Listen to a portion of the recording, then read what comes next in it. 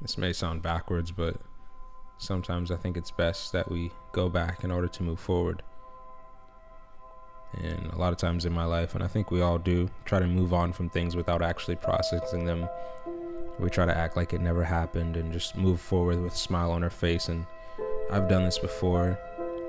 And even though I was going through stuff, I just kind of acted like it just didn't bother me that much when I did, and I even convinced myself I think it didn't bother me that much. And I recently just had to take some time away from posting on socials, and I just was alone with God, and I wrote songs and journaled all these feelings that I had from this relationship I was in, and I gave myself time to feel my feelings, which I think I try and bottle up sometimes. But when we bottle up them, eventually we'll explode, because these patterns we place on other people, we don't give ourselves time to move forward.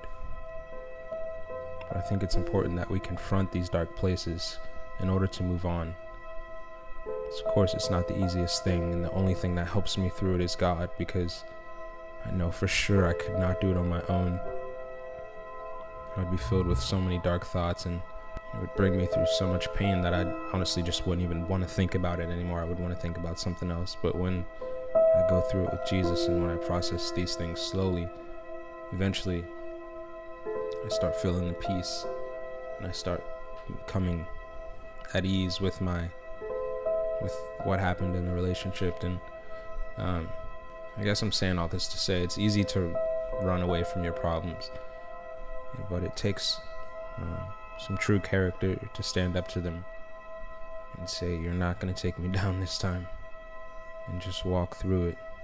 It might be painful and ugly, and you might cry a lot of tears, but there's beauty in the sadness.